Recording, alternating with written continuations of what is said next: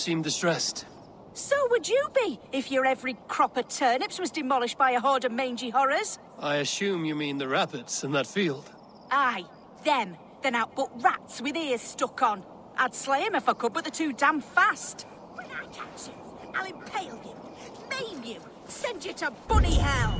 That's right, get in there, mash their little bunny heads in. Go on, nail those bobtailed little shits.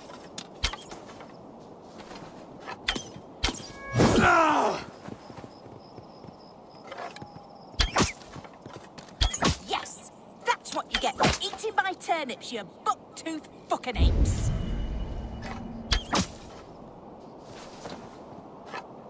You got them! Every last one! Exterminated like the hairballs of Satan that they are! Flopsy! Lord Snuffles!